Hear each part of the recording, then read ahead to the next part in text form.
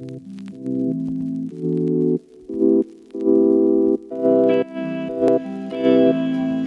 ich bin Leopold und ich studiere Oboe an der Hochschule für Musik FRANZ LISZT. Und ich bin Sarah und ich studiere Geige. Und wir zeigen euch heute Weimar.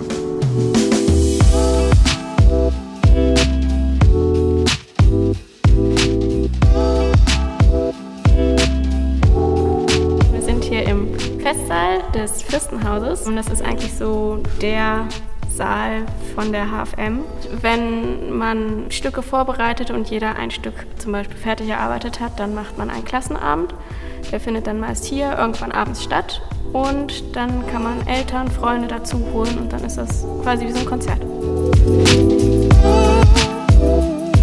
Es gibt halt super viele Konzerte, also gefühlt kann man eigentlich jeden Abend irgendwo hin. Und das meiste ist eigentlich auch tatsächlich kostenlos, weil das meiste Studienprojekte sind von Studierenden, die aus ganz unterschiedlichen Richtungen kommen, Jazz, Klassik, neue Musik ganz viel auch. Das finde ich einfach auch gut, dass man hier in so viele Bereiche irgendwie eintauchen kann und zum Beispiel eine Fachdidaktiksprüfung machen muss, sodass man schon mal das Unterrichten übt und sowas alles.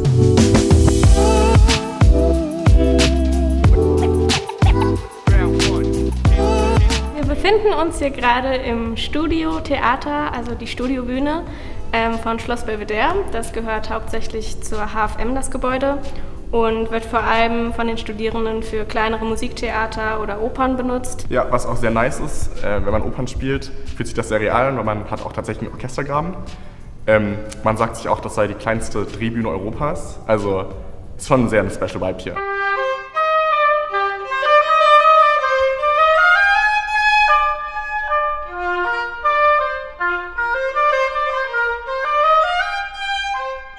Also man merkt das gerade, finde ich, so bei den ganzen Sinfoniekonzerten, wie gut einfach das Niveau ist. Also wirklich in jeder Stimmengruppe, egal ob Bläser, Schlagzeuger oder Streicher. Und dadurch ist es einfach auch möglich, hier groß besetzte und wirklich anspruchsvolle Stücke zu spielen.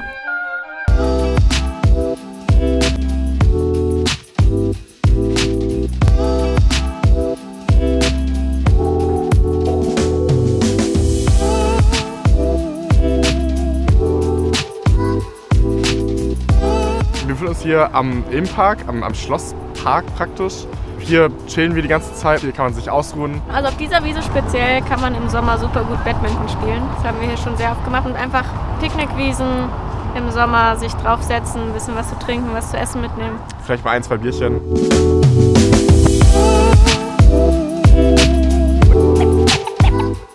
Die HFM hat 4 Standorte, 3 davon sind sehr nah beieinander, also fußläufig auf jeden Fall.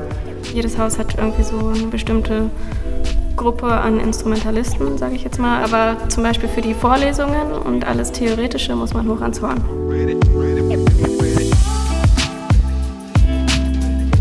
Ja, es ist Löwe. Weimar ist so ein bisschen so ein... No, ich hätte einen Wolf zum Schafspelz malen müssen.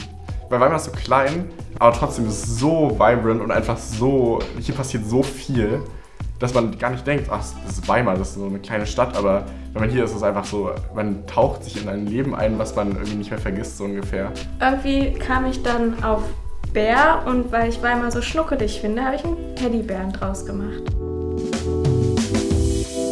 Also das war das Ende unserer HFM-Tour. Wir hoffen, euch hat es Spaß gemacht und wir sehen uns ganz bald hier in Weimar. Weimar ist klein, man läuft sich mehr über den Weg.